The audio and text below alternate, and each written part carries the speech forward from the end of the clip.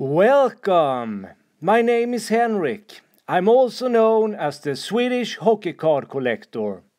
This week, Borje Salming died of the disease ALS. He was one of my big heroes and role models when I grew up. It's been heartbreaking to see Borje suffer.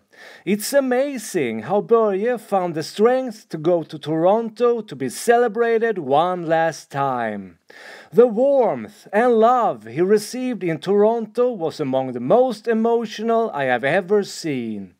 In this career and tribute video, I will do my very best to honor Borje Salming's memory.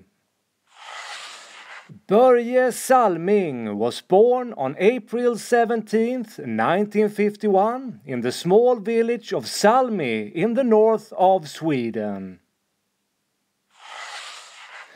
The largest town in the area Salming was born in is Kiruna.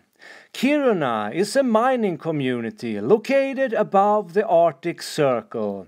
Salming's father was a miner and he died in a tragic mining accident when Borje was only 5 years old. This must have been terrible for Borje and his family. The nature around Kiruna is very beautiful in the summer, and many Swedes go there to hike and enjoy the untouched nature. In the picture you see the Lapporten, an amazing rock formation located about an hour's drive from Kiruna. In winter, this area is freezing cold and the sun barely rises above the horizon. Not far from Borje's home village, the famous ice hotel that you see on the pictures are built every year. The reason I choose to start the video by showing the area Salming grew up in is because he was always very proud of his origins. It also highlights the big difference in lifestyle that Salming experienced when he moved to Toronto.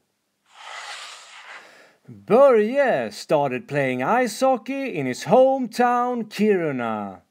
In 1970 he joined the SHL team Brynäs. Salming played for Brynäs between 1970 and 1973. He won the league championship with Brynäs in 1971 and 1972. I also want to pay tribute to Borje's brother Stig Salming.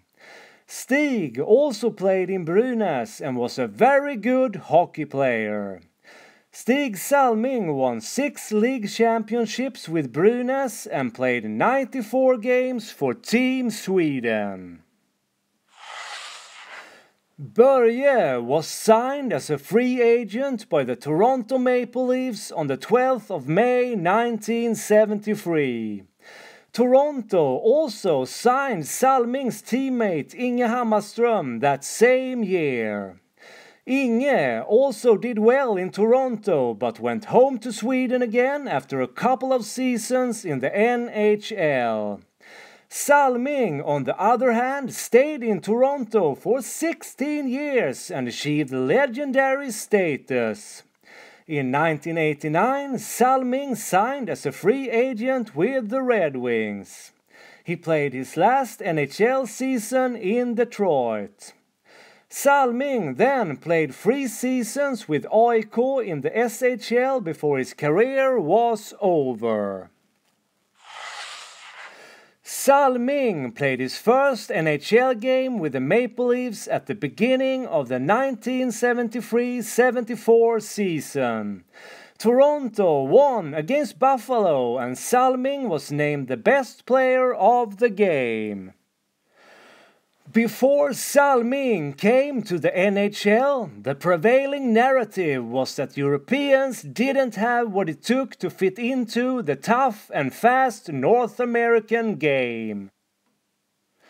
Borje's talent, hard work and great performance on the ice changed these preconceived notions.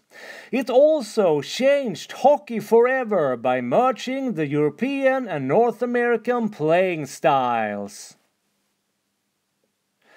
One of Salming's biggest moments was the standing ovation he received from the Canadian audience in Toronto. It was before Team Sweden's game against USA in the 1976 Canada Cup. In Sweden, we then also understood how big Salming had become in Toronto. During the 70s, Salming was selected to the NHL's first All-Star team 1 time and the second All-Star team 5 times. There is no doubt that Salming was one of the NHL's top two-way defenders during this period. During the 80s, Borje was no longer as prominent in the NHL and his offensive numbers began to shrink. Despite that, he remained a very stable and important defensive player. During his years in the NHL, Salming had a lot of injuries. The worst one was when Gerard Gallant accidentally cut Salming's face with his skate blade. I think Borje got over 200 stitches and cosmetic surgery to restore his face. I remember seeing horrible pictures of his face in the Swedish newspapers. In 1988, he became the first European-born and trained player to reach 1,000 NHL games.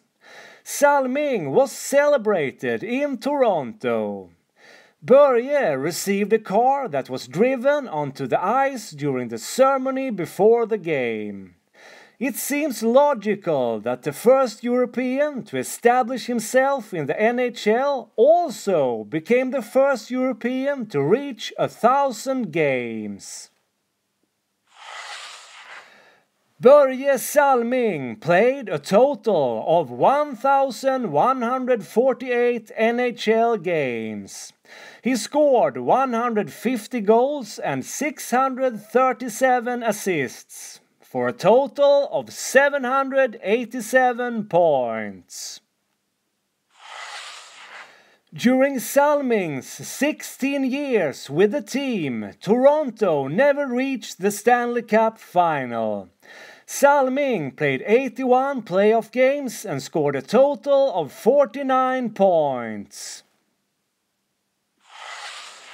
Borje was inducted into the Hockey Hall of Fame in 1996.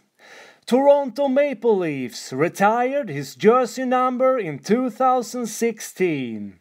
No one can question his status as a true hockey hero and legend. May his soul rest in peace. Thank you for watching this video.